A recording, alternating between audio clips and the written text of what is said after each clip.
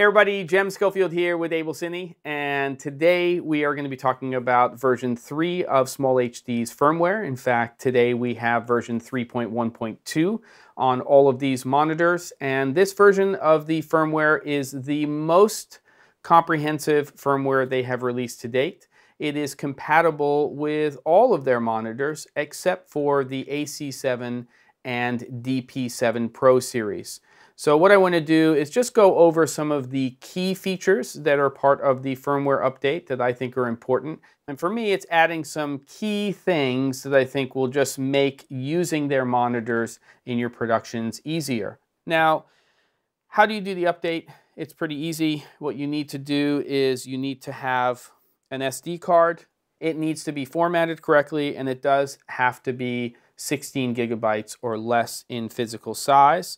Once the card is formatted, that firmware on here, that bin file, and then you're going to go ahead and put that into your monitor, and you will go to the firmware page and you will go ahead and update your firmware. Now it does take some time, so either have your monitor plugged in to mains or make sure that you have a freshly charged battery on your monitor in order to do that. And then once it's done with the process, you can verify that it is version 3.1.2. In our case, there may be a later firmware update once you are watching this, and then you will add this additional functionality to your monitors. So the first and the probably most important and the largest update that is part of this firmware is the fact that we can now, with the X-Rite based SmallHD color probe, we can auto-calibrate with all of our monitors.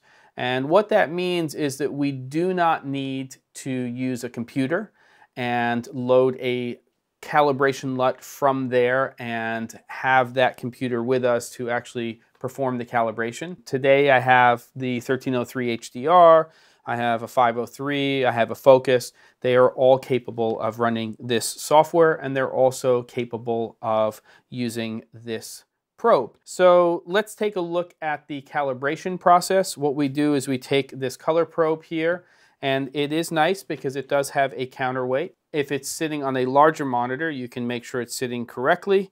We're just going to go ahead and take that probe, and we're going to go ahead and attach that to our monitor. And as you can see here, that's what we've done. It does come with a full USB to micro USB adapter. So if you're using that for your smaller monitors, then you can attach it. And as soon as you plug it in, it will automatically detect the color probe, and it will ask you if you want to calibrate. Now, you can also go into the menu system and you can go down into calibration and choose auto calibration inside of there. And when you go in, as you can see here, which is also new to the firmware update, you can choose your white point. Now, in most situations, you're going to choose D65 because that's what we're using pretty much across the boards. But you do have the choice to choose things like DCI P3. You can choose specific Kelvin temperatures. But again, in most situations, D65. And then what you do is you activate the calibration process, which you can see here. Now, each SmallHD monitor comes from the factory auto-calibrated. And what that means is there's already a calibration LUT loaded into your SmallHD monitor. When you go through this auto-calibration process and it gets to the end, when you are taking a look at your old and your new calibration, that's what you're comparing it to. You are, at least initially, comparing it to the factory default in terms of the calibration.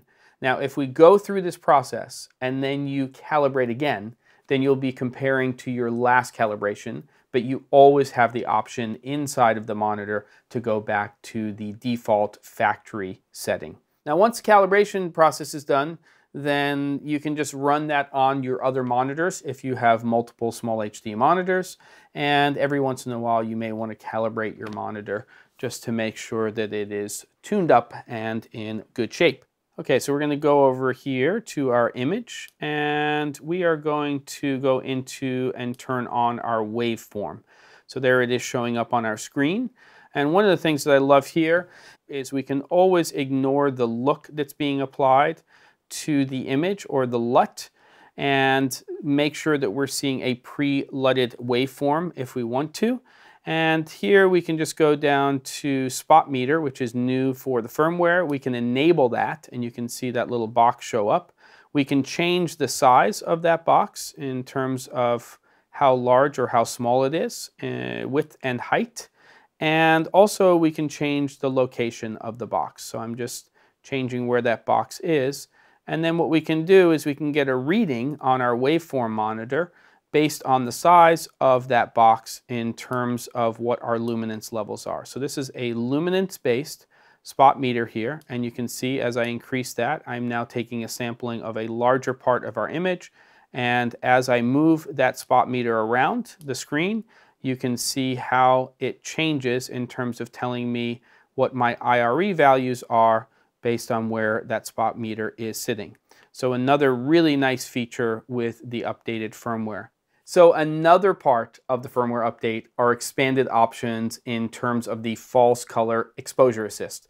So we're going to go over here, we're going to activate the exposure assist, and then down here we can see our style options, airy, spectrum, but here we have map 1, 2, and 3. And what this allows you to do is create your own color ranges based on IRE, so you can design your own maps for your false color exposure assist. So if I go into map 1 here, and then I choose edit, I can go in and start to add up to 10 of these ranges. So I'll say plus, and I'll say, let's see, we'll use these colors here to designate our minimum and our maximum IRE values, 45 to 55 for that.